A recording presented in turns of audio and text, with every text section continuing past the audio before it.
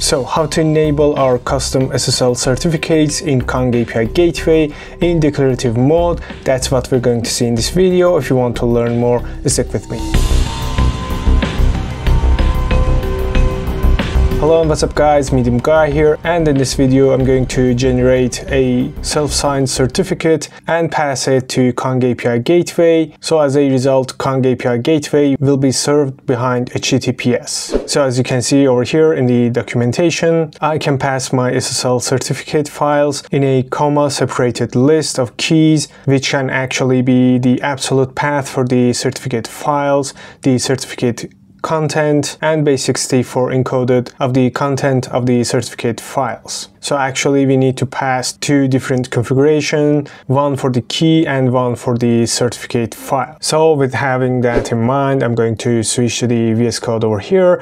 As you can see, I've got a Docker Compose file which has two services, one starting an echo server, which I've called it the backend service, which will actually echo back whatever request that it receives. So I haven't exposed its port directly to the outside network, but it will actually be accessible from the Kong service. So if I scroll down over here, you can see that I've got the Kong API Gateway using the official Kong image and passing two volumes to inside the container, one being the ./config directory and the other the ./certs directory. So the certs directory will actually contain my cert file and key file, and the ./config directory will have a very simple declarative config file for Kong API Gateway to proxy to the backend service right over here. So over here I've got some environment variables that I've passed, like for example the path of the config file inside the container,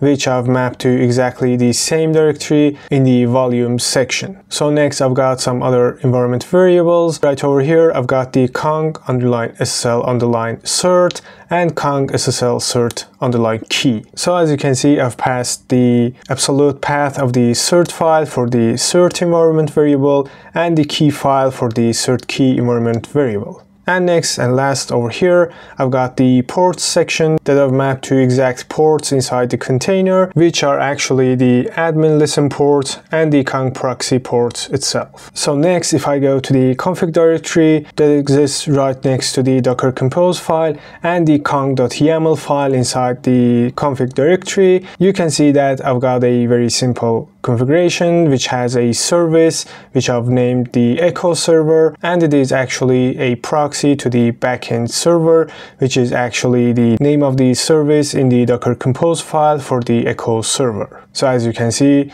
it is exposed on the /echo path. And then right over here, I've got the certs directory that is actually empty right now, and by using OpenSSL commands, I'm going to generate some self-signed certificates. So if I move to the terminal, right over here, I'll hit ls, I'll make sure that I'm in the exact same directory that I've got my config files. So if I go to the certs directory, I'll hit ls and I can see that it is an empty directory. So I'm going to define the domain as localhost because it is the domain that I'll be trying to access the Kong API Gateway.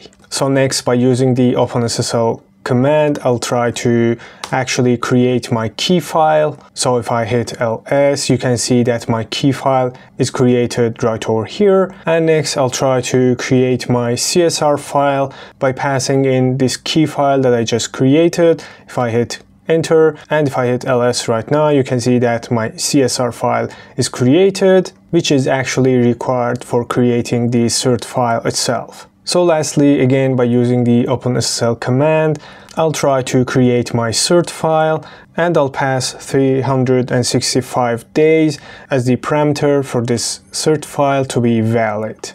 So if I hit enter and if I hit ls right now, you can see that I've got all my files, the key and CSR and cert file, and they are actually ready to be consumed by Kong API Gateway to serve in HTTPS mode. So no worries about these commands and configuration files, because I'm going to put all these commands and configuration files in my GitHub repository, and you can find the relevant link down in the description section of this video. So now I've got all the configuration files and certificate files to get Kong API Gateway up and running. So right before that, over here you can see in a schematic way about the thing that will happen when we get Kong API Gateway up and running. So we're going to have a user that will make requests with HTTPS protocol in a secured way to Kong API Gateway, and then the Kong API Gateway will proxy that request in HTTP, which is not secured, to the relevant backend service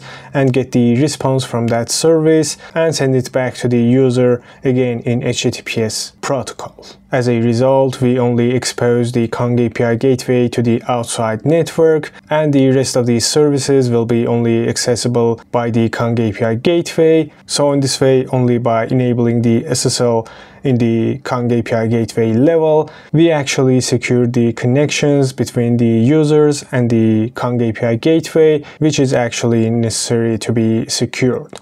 But the connections between Kong API Gateway and the backend services will be in a private network, and it won't actually matter if it is SSL enabled or not. So going back to the terminal, I'll go back a directory and I hit ls to verify that my docker compose file exists right over here. So if I hit docker compose up-d, I can see that both my containers are created with a network attaching those two containers to that network. So if I hit docker compose ps, I can verify that both my containers are up and running, and I can see that the Kong API Gateway is in healthy status with the desired ports mapped to inside the container.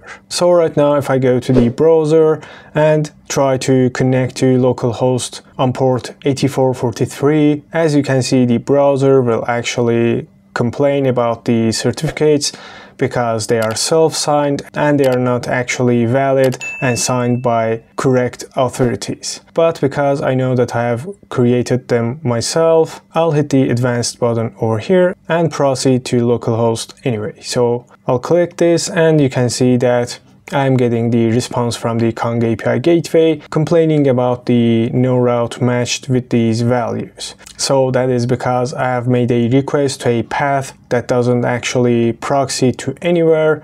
So if I hit /echo at the end and I'll hit enter, and you can see that I'm getting the response from the echo server that is behind the Kong API Gateway. So as a result, you can see that my echo server that is accessed and proxied by Kong API Gateway is served on HTTPS, but in our case the certificate file is not valid. But actually following the same steps, we can just replace the valid certificates with these self-signed certificates and actually have a fully secured API Gateway that can be served on the internet. So that's all for this video. I hope you learned something new in this one. If you have any questions, any recommendations, of course go ahead and ask me in the comment section down below. Also, if you want to learn more about Kong API Gateway in declarative mode as Docker container, I've got a whole playlist about that in which you can enable things like IP restrictions, rate limiting,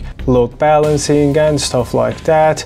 Also, I'll put the link down in the description section. If you find interesting, you can give a visit. So if you found the video useful, don't forget to like and subscribe to help grow the channel and motivate me to create more free contents like this. And with that, I hope to see you in the next video.